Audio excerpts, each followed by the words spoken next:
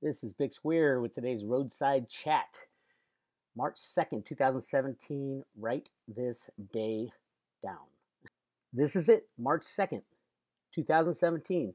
The day that all the staunch gold bugs were declared wrong when it comes to Bitcoin. I'm not gloating. I'm not saying anything bad about the gold bugs. I know many of them. I love them all. But you got to get out of the mindset that gold is the only monetary asset. You got to get out of the mindset that silver is the only monetary asset. The future's changing. The future of money is changing. Unless you change with it, you're going to be left behind. So why is March 2nd, 2017 such a big day? Dun, da, da. There it is. Gold and Bitcoin have crossed right around 1239. $1,239 for Bitcoin, which is now at $1250 and moving, and gold is being held steady by the banksters as usual. Good or bad, right or wrong, reality is reality, and there are many, many reasons for Bitcoin to be running right now. The biggest one is that people are waking up and recognizing that it will be a solution to our problem, and this problem is so big, so gigantic, so enormous. The destruction of the unbacked fiat monetary system is at our doorstep. We have Europe falling apart, China falling apart, the United States falling apart, Mexico falling apart, Venezuela falling apart. All these are interconnected. Europe can't go down without JP Morgan losing trillions of dollars in the derivative bets. And all these banks are interconnected. It's getting back to the very, very, very beginning road to root analysis.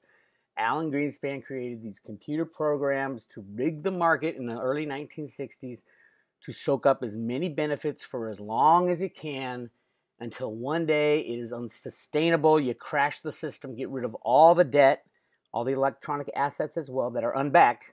Remember that Bitcoin is not an unbacked liability. There's no third party there.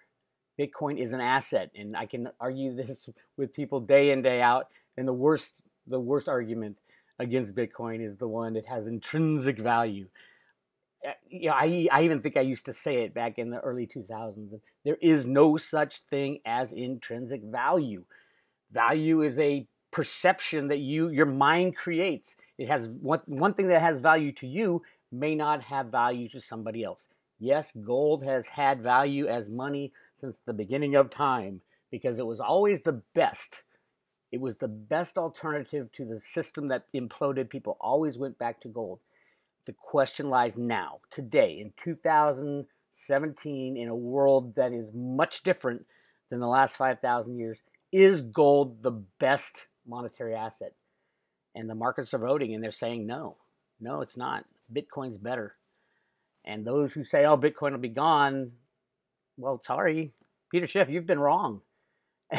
Clearly, Bitcoin has just crossed gold. You've been wrong. Will you be right tomorrow? I'm sure you'll hold on to your stance and say, yeah. Tomorrow's the day that Bitcoin implodes, or the next day, or next week, or next month, or next year. But for now and for the foreseeable future, I think way out until money is not needed anymore. A point in time in the future when we do not need money, when we have our basic necessities provided to us by 3D printing, by replicators, by who knows what technology is coming down the line. But today in 2017, as we go through this transition out of the unbacked fiat monetary system and into something new, one of the best tools we have is Bitcoin. Everybody's got a cell phone. Everybody could use it quickly. Yes, there will be an adoption period, but there will be adoption period for gold and silver too when the banks collapse and everybody loses their third-party assets. So will governments and will individuals especially turn to gold or turn to Bitcoin or turn to silver? Silver, I don't think they will. I think silver is too valuable to be used as money. We're going to need it for these new technologies. But Bitcoin is, that's its purpose, really. And it is a gift to the people that they have been given this amazing technology to help smooth the ride through this transition. The issues with scalability, I think, will be solved by hook or by crook. But I would say at this point in time, there is no doubt that the most beneficial solution to the scaling problem is just doubling the block size. BTC Unlimited, make it cheap and easy to use for the people so that it's going to be hard enough for them to get their head around using something different than unbacked fiat money and their debit cards and credit cards. If it's cheap and it's easy to use on their cell phone and you don't have fees going through the roof, this can be implemented right away. Roger Ver is the guy who's promoting it, and you need someone to promote it because the other side has the big bank money, $80 million. All these brilliant computer scientists who are working on all these very complicated and drawn out solutions. It reminds me a lot of the creation of things like SLV and the comics and the derivative markets. I am not a fan of anything funded by the big money, and they're so anti blockchain unlimited solution. That's the Roger Ver solution. Is it's quick and it's easy, and we need it now. That's the big key, and it keeps the smaller transaction fees to a minimum. No one's going to use Bitcoin or adopt Bitcoin around the world if the fees are $20 to buy a $5 cup of coffee. Well, it won't be measured in dollars, obviously, but the fees will go up, and even the people over at Segwit admit fees will go up. Yes, they will go up. They could go up substantially, and it just doesn't make sense for the people. The people will be starving and hurting and dying, and they need a solution today, not next year, not the year after. Now we need a solution now. Bitcoin can be that solution. So that's why Bitcoin's going up. And there's another reason why I believe Bitcoin is going up, other than the people waking up to this new form of money. And here's the reason. If you look at the Bitcoin trading volume this is over the past 6 months, and you look at it closely, it's like, oh my goodness, look at that volume rising from, and these are it's a weekly bar, so it rises from less than 1 million coins per day, and through September, October, November, and especially December. Look at that week where 65 million Bitcoin were traded in 1 week. And if you look at those 3 colored bars, they are OKCoin, BTCC, and Huobi. Those are the Chinese exchanges. Everybody's like, oh my God, the Chinese are they're trying to get their money out of China. That's why the volumes are going up. No, give me a break. Volumes are not going up because people are trying to get out of China. What happened to the price of Bitcoin when the Chinese government shut down these massively rehypothecated exchanges? It went up. It went up strongly. And look at the volumes now, the overall volumes. They barely even show up on the chart, and yet the price of Bitcoin keeps rising. Why? Because they took out all those bars and lines. Those are all Bitcoin derivatives exchanged within these criminal exchanges, just like the COMEX, just like the stock market in New York, just like every other market. These are all derivatives of the real thing. Trying to clamp down on the 3 exchanges, and all of a sudden we have real Bitcoin trading. That's how cool that is. Very little derivatives going off left and right. If you own Bitcoin in one of these exchanges or on an online wallet, get it out. Unless they are willing to give you your private address, which gives you control of your money, you don't have control of your money. And none of the online exchanges give you your private address. None of the online wallets give you your private address. Make a paper wallet. There's a link on my website of how to do that, or you could just YouTube it. There's so many instructional videos on how to make paper wallets or offline storage with a electronic wallet. I'm a fan of it, but I like to see with my own eyes my public and private address. So yeah, look, that's exactly what happened. Trying to clamp down on the derivatives with Bitcoin.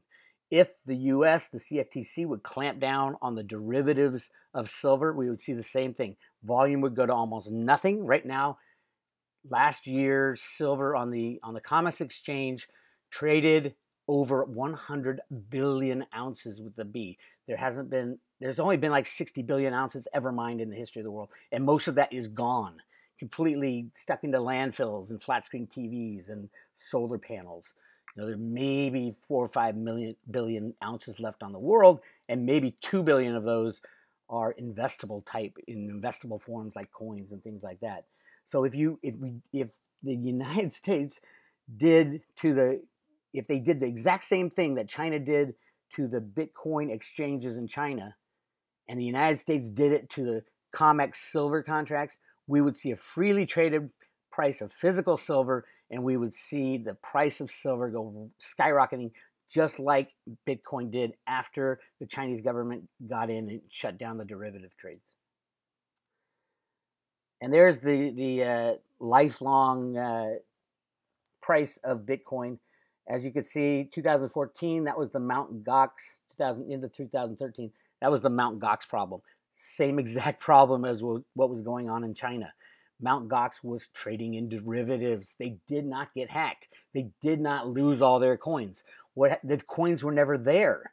That's the problem. And as soon as all the market participants started taking their coins out and putting them into their own wallets and putting these transactions actually on the blockchain, that's when Mt. Gox had to run away, because they played the rehypothecation game. And that's how these exchanges make a lot of money. So you're not going to see what happened in 2009 when the price of Bitcoin shot up to over $1,000 and then crashed when Mt. Gox got down and went down and claimed somebody stole their coins.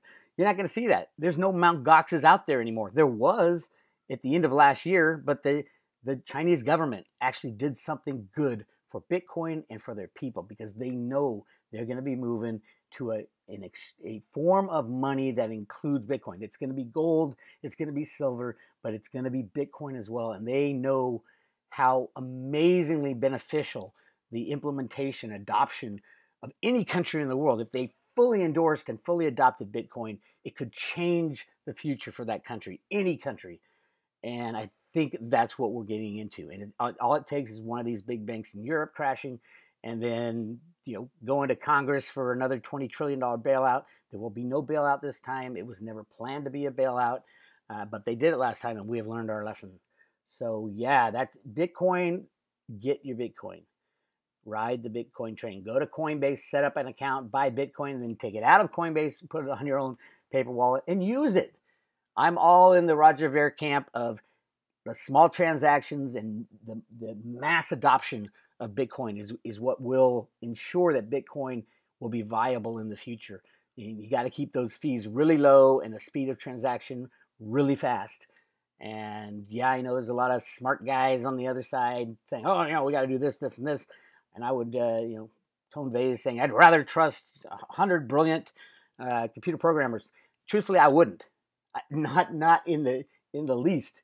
If you remember, long-term capital management hired the most brilliant mathematicians and statisticians, and they had on their board were these Nobel Prize winners. And what happened? They started out great, and one day they woke up and a couple black swans hit and crashed everything. The Federal Reserve had to bail them out of $5 billion. That's what happens when arrogance gets into the mix and they think they're so smart that they know everything. Stick with what works. Bitcoin Unlimited, it works, it can be implemented fast, and it's the cheapest way to go for individuals using it for individual everyday transactions. And that's what we're going to turn to so fast. I mean, literally, when these banks go down, there'll be no debit card, there'll be no credit card, there'll be no paper cash. After like a couple months, no one will have enough to make change. It won't be viable. What will be viable is Bitcoin if it is cheap and fast. And that's why I endorse 100% the Bitcoin Unlimited solution to scaling. Either way, Bitcoin will be fine. But here's the problem. If the crash happens, what will be adopted as the most likely currency? If Bitcoin is too expensive and too slow, I'll guarantee you all countries and all people will go to gold and silver. And they'll kind of forget about Bitcoin. It would be another long hill to climb up. It'll get there someday, but it'll be a very long hill to climb up. Meanwhile, the solutions are being made at the Federal Reserve and at the U.S. Treasury and at the banks. And we don't want that. We want solutions by the people, for the people, of the people. and get Bitcoin into the hands of everyone and keep the transaction cost almost nothing. And that's the only way people are going to believe in Bitcoin going forward. All right, that is my soapbox for March 2nd. Great day. Bitcoin crosses gold. I at some point, and you want to write this down. Some point in the very near future, all central banks around the world will be printing money to buy Bitcoin. Printing money to buy Bitcoin. That's how strong the future of Bitcoin is, and I think it is. We are just in barely the beginning days. So load up on Bitcoin, load up on silver if they ever let it trade freely, which I think they will. I think that's part of the plan. And then hang on for a freaking crazy ride throughout the rest of the year as the old system implodes and you ride the wave into a brand new world. Good luck, everybody. This is Bix Weir.